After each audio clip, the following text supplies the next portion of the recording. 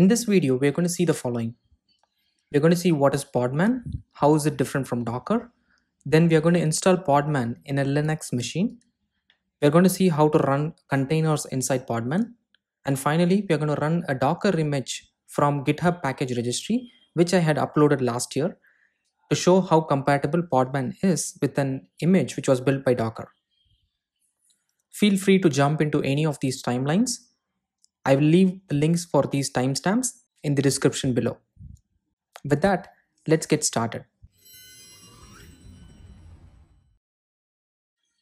So what is Podman? The full form of Podman is Pod Manager Tool, and that's why the name Podman. The name pods came from Kubernetes. If you worked with Kubernetes, you know that collection of containers or grouping of containers are called as pods. The main reason for creating Podman is two. One, leveraging the concept of pods where you can have two containers run together. Mostly we call them as sidecar patterns. So we can use Podman to run two different containers together. And also the major reason why people created Podman is because of the Daemonless container engine. If you have used Docker, you know that you need to install Docker container engine, and also you need to run this Docker engine as a daemon process, which you will be running as a root instance. Most of the time, you don't get permission to install or run some softwares as root. Podman solves that particular problem by creating daemonless container engine. In the sense, you don't need to run any process in the backend in order to run or create or build any image. All the images which Podman creates and runs needs to be OCI compatible. OCI is Open Container Interface, which is a common initiative for creating container images which can be built and run across different container platforms. So in this case, I'm going to show in the end of the video by running a Docker image which I had built long back. If you know my GitHub link, if you go to github.com/techprimers, there is this packages option here. I have my containers built in October 2019. I built it using Docker and I had uploaded these images inside my GitHub container registry. Similar to how we have Docker registry or Elastic Container Registry or Azure Container Registry, we have GitHub registry as well. I have uploaded here and I'm going to use this particular image inside a Linux machine and I'm going to run it using Podman. In order to get Podman installed, I need a Linux machine. I have a macOS operating system and Podman is not compatible in it unless or until I install a virtual box, something like a VM, and then use Linux image in that. In order to use Linux machine, I'm going to use AWS EC2 instance. So this is my console. I have a free tier account. In fact, I can, if you see, I created an instance some time ago and then I terminated it when I was trying to demo whatever I'm going to show now. So I'm going to create a new EC2 instance. If you already have a Linux laptop, you can try the same steps, whatever I'm doing.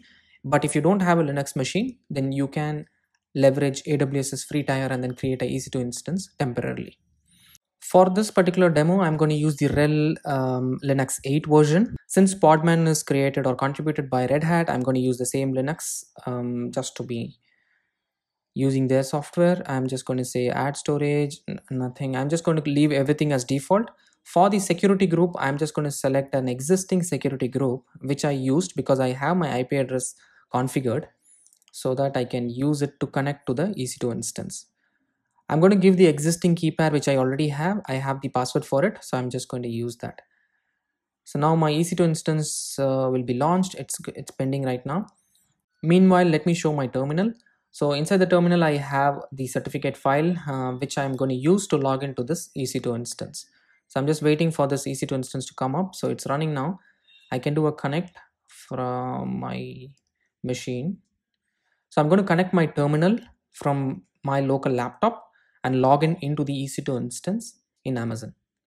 So the machine is still rebooting, I guess. Let me refresh.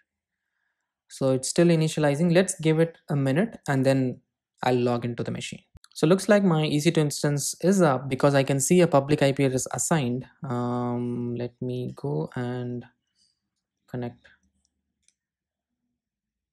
Yeah, so I'm getting the login. So yeah. So notice that I am logged into the EC2 instance. Just to confirm it, I can just say uname-a. This shows what version of Linux I have. So all are good. And I'm also in the user called ec2-user. So ec2-user doesn't have full root privileges.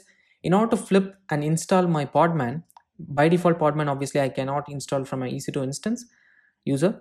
I need to switch it into root. So I'll just say sudo root. I'll say sudo su, and it will be flipping it to root. And there are some installation steps for the Podman. So let me copy the Linux steps and let me paste it here. So I'll paste it in a script called install.sh. Let me paste this here and I'll just save it. Chmod plus x install.sh, and I'm just going to install it. So this install is going to run some bunch of commands which I took it from the installation page. So you can choose whatever installation step based on the type of machine you have. So right now here I have the Red Hat Linux 8 version, so it's going to install based on the version of OS I have. So it's just downloading those specific plugins and things like that. So the installation is complete. In order to verify if we are able to check Podman, I can do a Podman and version. So the moment I give Podman version, this shows what version of the CLI I'm using.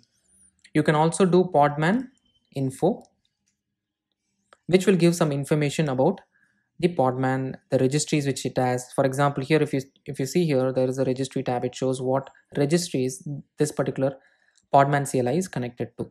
So we will need to connect to GitHub container registry. So I will have to change this. I'll show that in a minute. But looks like we have Podman ready.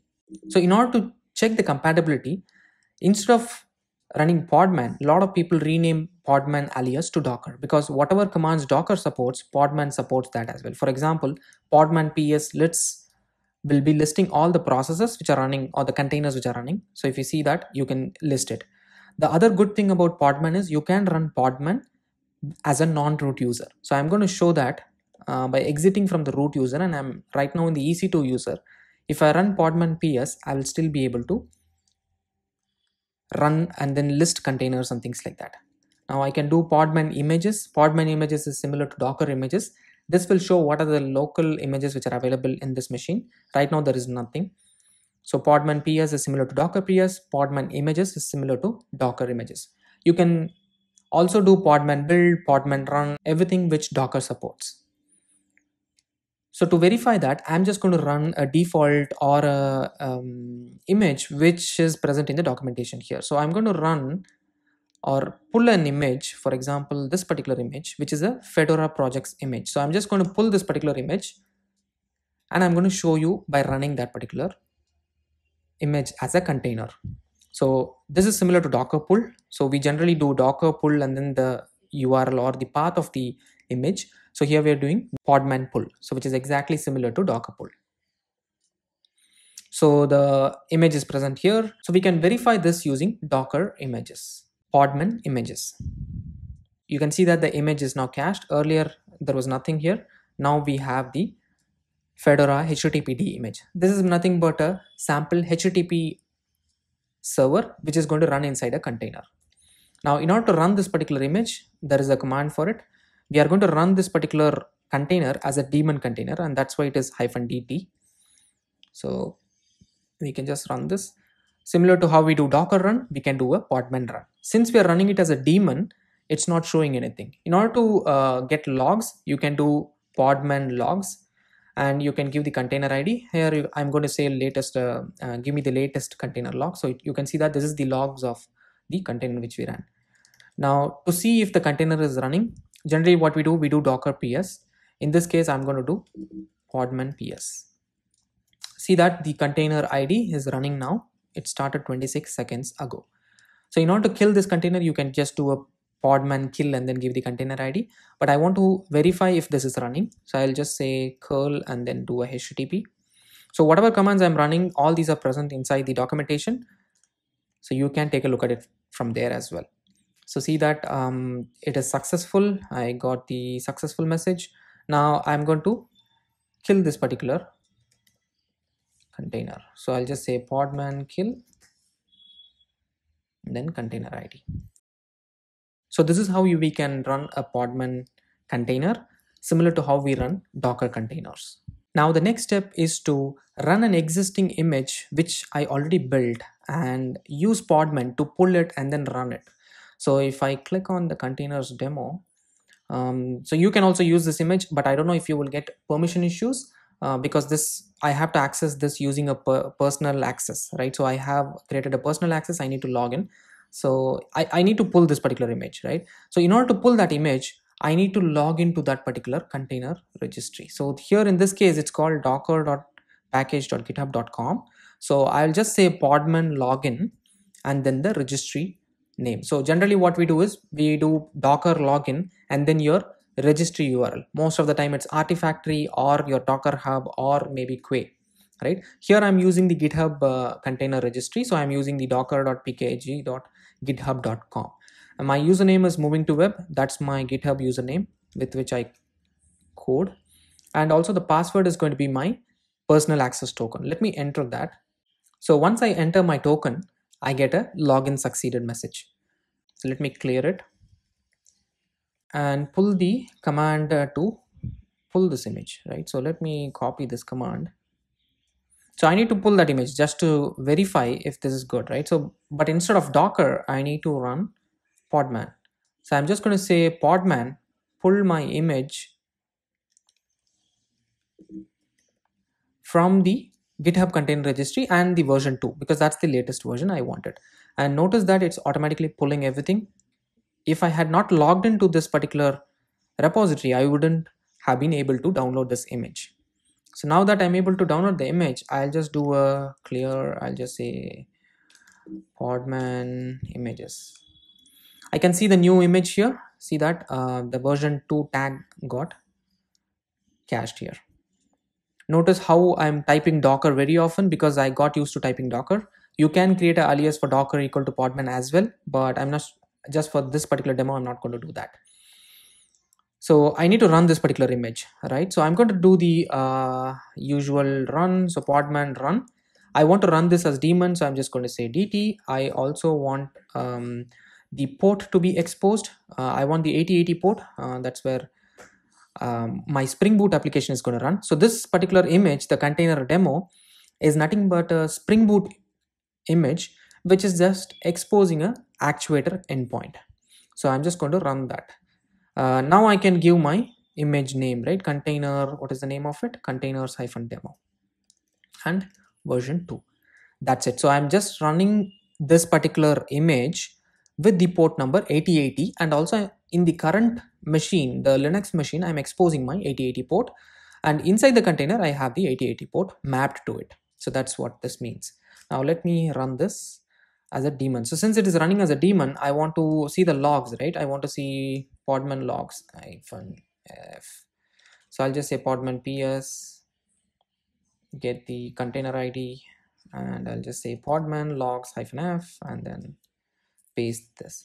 So if you notice, the container has got started, and this is the Spring Boot application. You can see the Spring banner. So I'll come out of the logs. Since I want to verify if this application is up, I'll do a curl. I'll do it to curl http localhost 8080/actuator/info. So actuator/health. Okay, info will not return anything. I'll just do a health. So actuator health should return me if the application is up or not. So if you see here, it has returned me status equal to up. So this could verify that my container is running. Now let me stop or kill the container. Now let me kill this particular container by doing podman ps, and I got the container ID from there. I should do a podman kill. So this will kill my Spring Boot application. Now if I do a curl, right, this should fail. Yeah, you can see that. Now if I run the Podman as a daemon and run it again, let me check the logs. If the log shows that my application is up, then I'll do a curl again and then show you. So if I do a -l, it will get me my latest container. So yeah, the application is running. I'll do a clear. Now I will do a http curl actuator health. This should give me status up. So this is how you can run an existing image which I built like 7-8 months ago, 9 months ago. 9, I think it's almost a year ago, right? So I'm able to use an existing Docker image and run it inside Podman.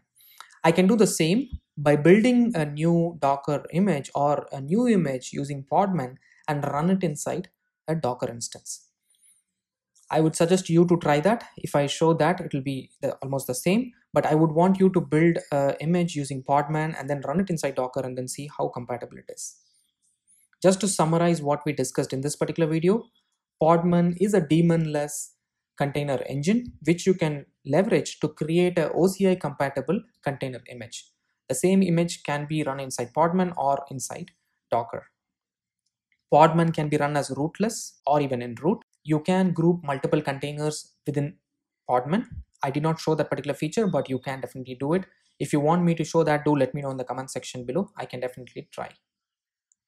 The other good thing is Podman is daemonless. You don't have to run it as a background process. Then we installed Podman in an EC2 instance because Podman supports Linux right now. We installed Podman, we ran a sample container, and also we connected to a GitHub package registry, pulled my existing image which was already built long ago, ran that inside the EC2 instance, which was a Spring Boot application, and we verified that we are able to run that application. So that summarizes what we just discussed or saw in this particular video. Do try out Podman. It's an open source product. I think it has the potential to be the new Docker. Do try it out and then let me know how it was and what do you think of Podman. As always, if you like the video, go ahead and like it. If you haven't subscribed to the channel, go ahead and subscribe to it. Meet you again in the next video. Thank you very much.